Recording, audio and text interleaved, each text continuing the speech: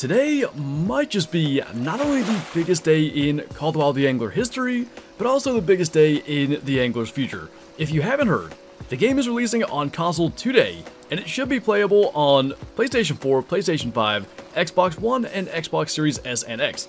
So, in a celebration of that, we're heading out here today, and I want to kind of give some beginner tips, some things that can really help out when you're getting started in this game, as well as just generally going around for a fishing expedition and seeing what we can catch.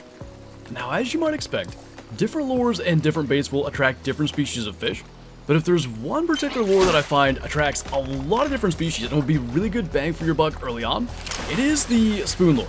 The particular one we're using here is the hook size 5. Size 6 works good too, you're just going to catch more small fish, and that is another kind of mechanic of the angler. Larger lures are only going to attract larger fish, and you can catch larger fish on smaller lures. You're just going to attract small fish more often, which will just keep the larger fish from biting. That size 5 one catches good sized fish. I've caught a lot of big pike and tiger muskie, a bunch of trout. Bass will bite on this thing. It's a really good option as you're getting started. One lure can catch a bunch of fish. Another thing I'd really highly recommend as you're getting started, at every one of the different outposts around the map, you've got these boards here with challenges, and we can go ahead and enter this bronze fishing challenge. We've got two different ones here, one that we've already entered, that's the bronze mountain whitefish. We also have one for a bronze rainbow trout, so we'll go ahead and activate those, and it's just going to be a way to earn a little bit of credits, and as you go through these challenges, it starts at bronze, goes up through silver, gold, and diamond. Gold and diamond tokens are really useful in this game, and missions that are going to allow you to catch those fish, and I'll talk about more of that in a moment, are really nice for that. Now, when you activate these challenges, be sure to check on the map, because it's going to give you a particular area to actually attempt to catch those fish in, and the way that it works is that it'll actually spawn the type of fish you need in that particular spot. So, if we look on the map, we have this area right here highlighted. We have to take a car down to here, and we have a little 1,000 foot run to go on before we can try to do it. And you don't have to be exactly where the marker shows. I find that once you're close enough that the marker actually disappears, you're in the area to complete the challenge. So we're just going to cast kind of down in there, and that size 5 spoon that we talked about is going to be perfect for rainbow trout. Ooh, and just like that, got into actually a pretty good sized fish based on the tension there. I like these areas where you can't actually see the fish following the lure. That is a real nice cutthroat. Not what we're after, but we will take that. 6.7 pounder, probably our second or third best. And as you're doing those challenges, you can also be working on daily challenges, and there's weekly ones too. So essentially, you go into the challenge tab, and you can activate your daily and weekly challenges from there. So for the dailies, we need to catch 10 brook trout, we need 61 pounds worth of fish, which we've been working on here and there, and we need 9 silver plus. Now, what I tend to do is I pick the ones that give the most XP that I feel like I can accomplish.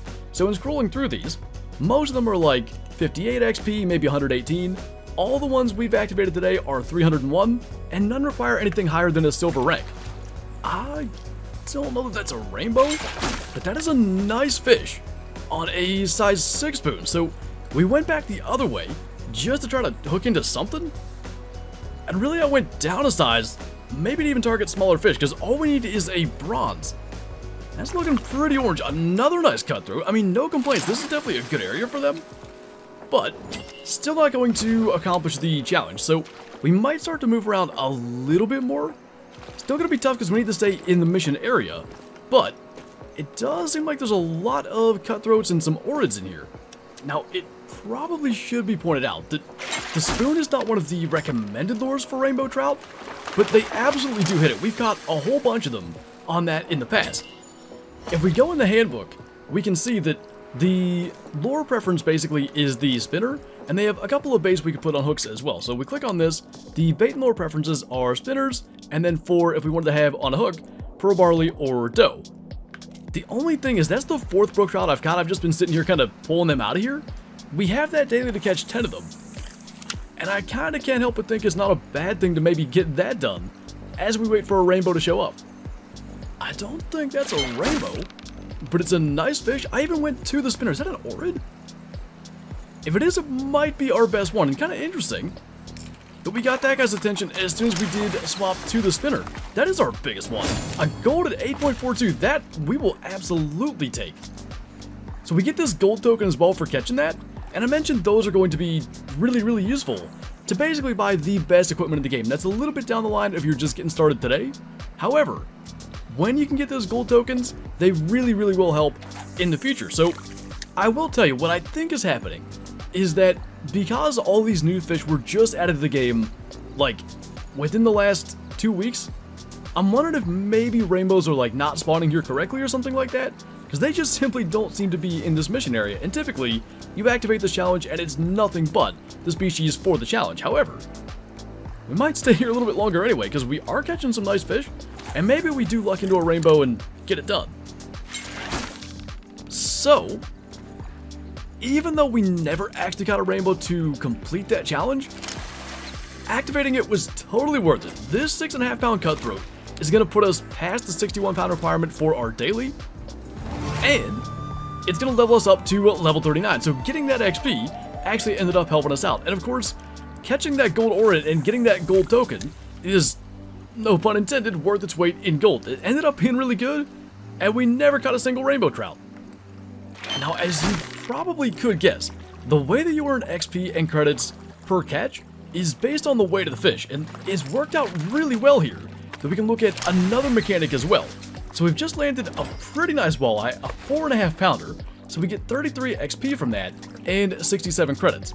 That's a decent fish, and the reason we actually even managed to just catch a walleye is because we've reached that point in the day where nocturnal fish will start to be active.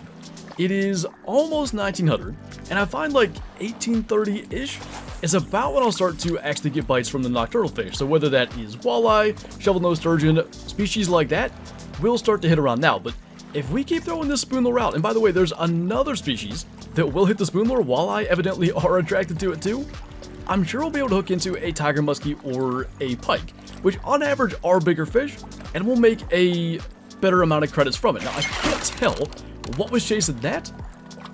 I'm still not sure what that is. We'll have to bring that in and actually see. But either way, we should be able to kind of look at the credits. Was that a small tiger muskie? That is what that is. Now, he may be even smaller than the walleye, and he is at 3.97 pounds, so 28 XP compared to the 33, and 59 credits compared to, I think, what was it, 60 something?